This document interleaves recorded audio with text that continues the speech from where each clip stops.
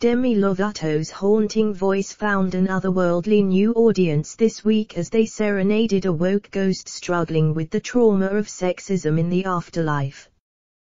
The singer and activist, who identifies as non-binary, found themselves singing to an appreciative apparition while exploring paranormal disturbances in the latest edition of their Peacock TV show, Unidentified with Demi Lovato.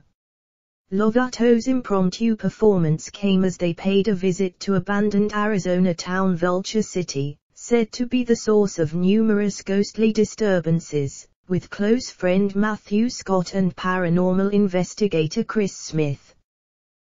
Entering a dilapidated former brothel, the trio stumbled across Carmen, a ghost with distinctly feminist leanings and a lingering grudge against men after being mistreated by the opposite sex in life.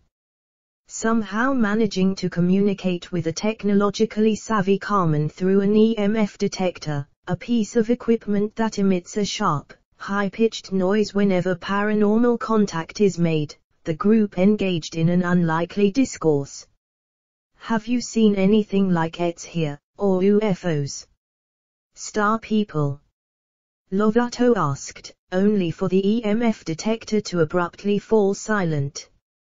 Instinctively realizing the once chatty Carmen's sudden shyness might have something to do with her male colleagues, they added, "Did you not want to say anything else because the boys were in here?"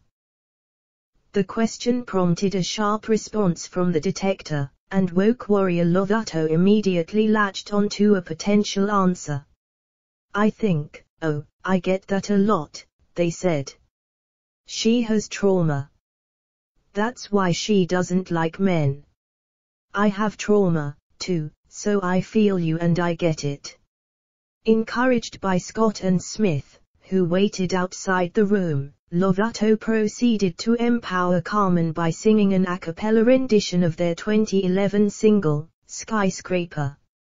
Upon finishing a verse from the track, which includes lyrics about staying strong and believing in oneself, the detector emitted 3 short bursts, indicating a positive response from Carmen.